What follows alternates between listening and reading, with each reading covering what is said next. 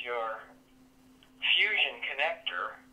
You set it at one of them, like the FCS connector, and then you set the modem to DMR.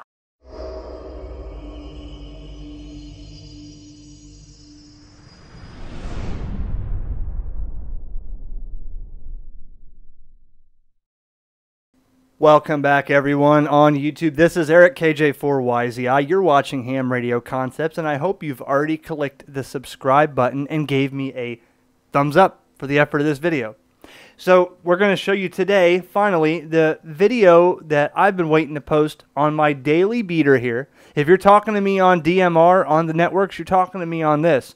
This is the RFinder K1. The newest model from AndroidDMR.com is the website. It's in the description. This is the UHF DMR Android smartphone from RFinder. And if you follow me in the past, you've seen I had the M1, which was one of the originals. And they have several models at AndroidDMR.com. But we're going to check out the newest one, the K1, today. Let's get into it. Now you've clicked on the video, and let's pretend you've never seen anything like this before and you have no idea what you're looking at. I'm going to sum that up in 2 minutes. Then we're going to go into a detailed video on this showing the differences of what I had and what makes this a really neat device for me. So let's pretend you're new to this and you have a cell phone and you have a DMR handheld and you put the two together in something like this. This is a full-fledged DMR and analog UHF transmitter inside your cell phone. Currently I'm running on AT&T 4G LTE. I get about 50 megs download speed and about 25 up on LTE on this.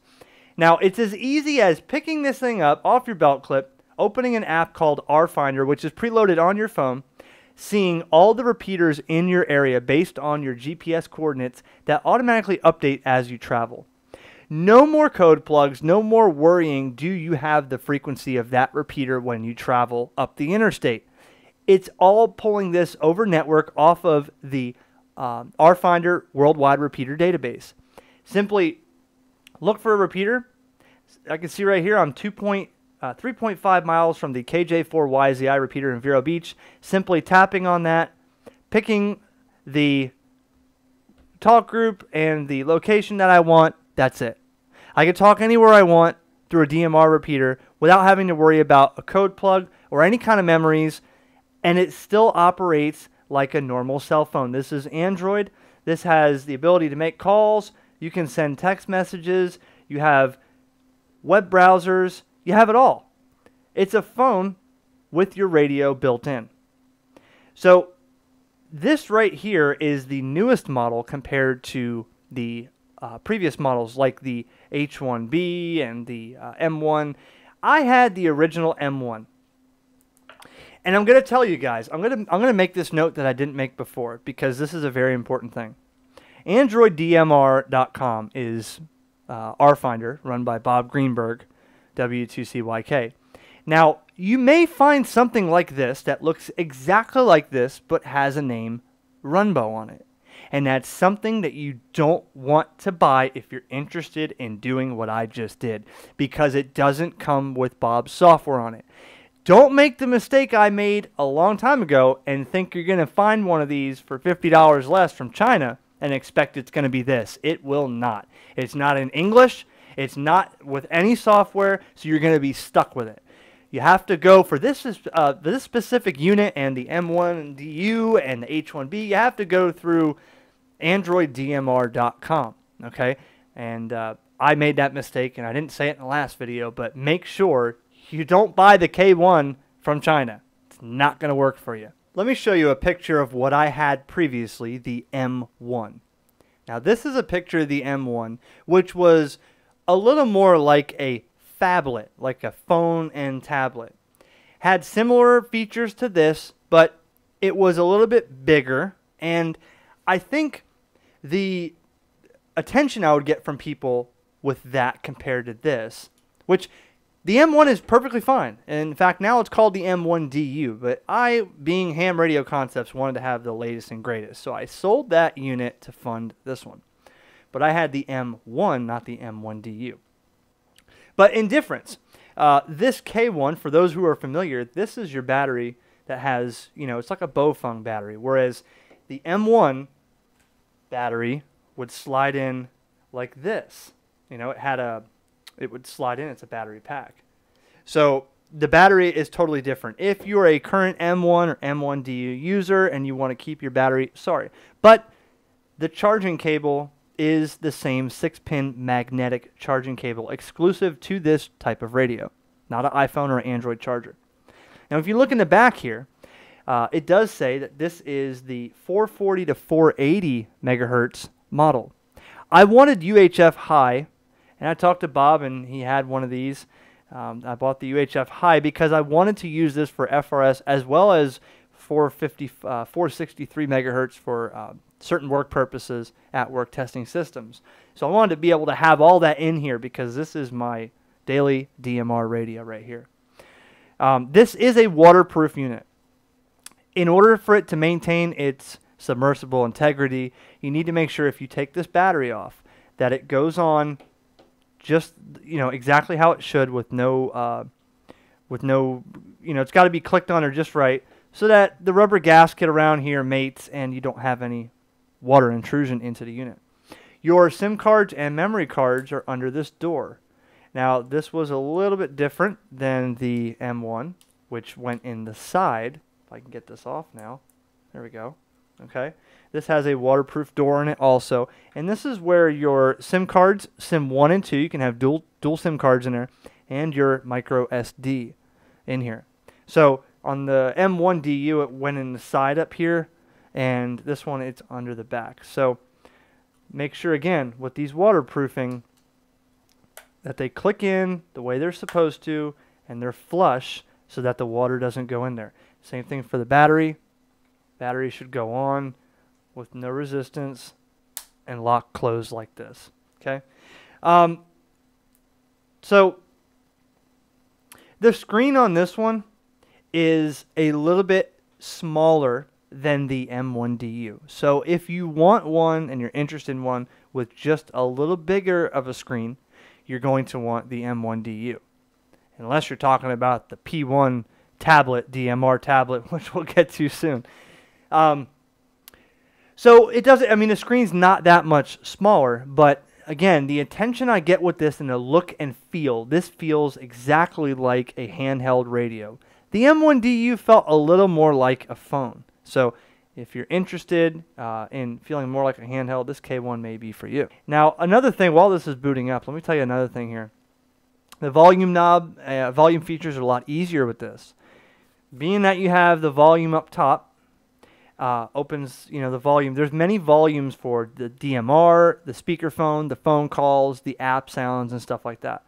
But also, you have the volume knob here. So if you're in speakerphone, rather than taking it away from your ear and going on here and selecting the slider for the volume, you can simply turn the volume up with the button on the side. And that's really helpful compared to the M1DU, I think. Over-the-air updates. And, the thing about RFinder is this. The updates are constant. Never have I seen a company or a person take more, take more time for support. The Facebook page with the followers in RFinder and the people that have these phones are littered on there. If they have any little improvement, suggestion, or error, Bob's working on a fix for that. And we have an update, and he lets us know on Facebook, hey, there's an update. Go ahead and go into your system and update over the air to the latest version, and boom, we have the latest version. If I go into settings here and I go to About Phone, down here, so the build version right now at this video is 12.5. For those who have this and may be watching it 6 months later, you probably, by the time you see this 5 months later, it's probably going to be up into the 15s. Bob's constantly got software updates for this. So that's amazing. So let's go back in this app for a second. The RFinder app. It loads the repeaters. I'll just, what I'll do is I'll turn the radio on, and I'll see if anybody here is on the KJ4YZI repeater locally here in Vero Beach. I can tap up here and enter the settings if I want to change them. I could just go like this and change the talk group. Local to me, time slot 2. Send. and it sends it to the radio. I've been borrowing a lot from the commercial world, so that's what I wanted to go into first. But the fact that the Shark RF has the capability to do fusion and D-stars is definitely an advantage. No matter what kind of radio I have, I can use whatever digital network. The ability to filter out in the list of what you want. If you don't want to see NXDN or P25 repeaters in the list, you can take those out. Let's say you're only interested in UHF DMR repeaters.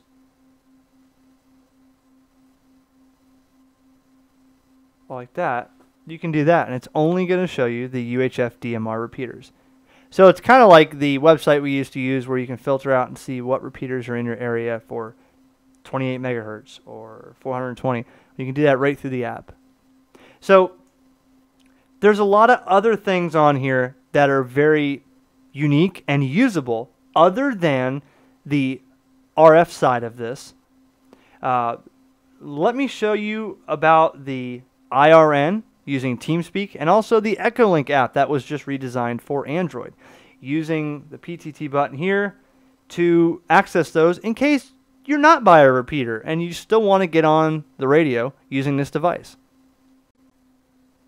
Now here's another interesting topic that we covered in a previous video with the Enrico 320.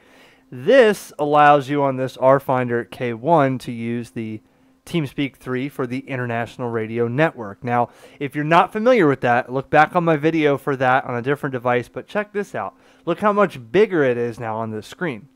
So this, without going into a whole nother video, allows me to actually talk to other hams and different crosslink servers to DMR and Fusion over network. And I assign this PTT button on this side for the IRN app, or the IRN crosslink server. So now I can go to the Alabama link, and, or let's see.